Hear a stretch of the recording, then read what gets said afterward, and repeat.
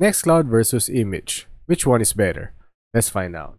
Nextcloud is an open source collaboration platform for self-hosted file sync, sharing, calendars, contacts, chat, and document editing, all under your control. It supports desktop and mobile apps, end-to-end encryption, rich collaboration tools like video conferencing via Talk, office editing via Collabora, and automation via Flow, offering a full enterprise-grade solution. While feature-rich and secure, it relies on your infrastructure and might require more maintenance like server updates or management of add-ons. Now, let's talk about Immich.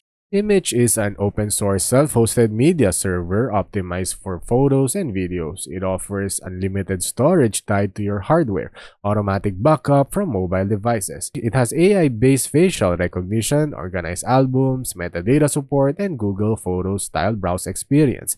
Its privacy-first design ensures your media stays with you, and it is free to self-host. However, its under active development can have occasional bugs and require hardware resources like 4 GB of RAM.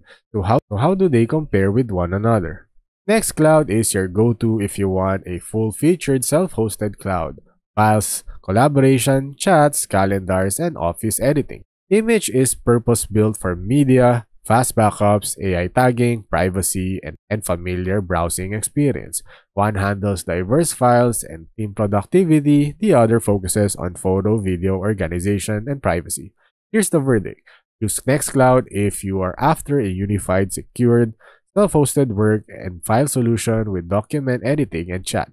Use Immich if your main goal is managing and backing up photos and videos privately. With smart features like facial recognition, both are fantastic tools. Your choice depends on whether you need an all-in-one cloud collaboration or focused media vault.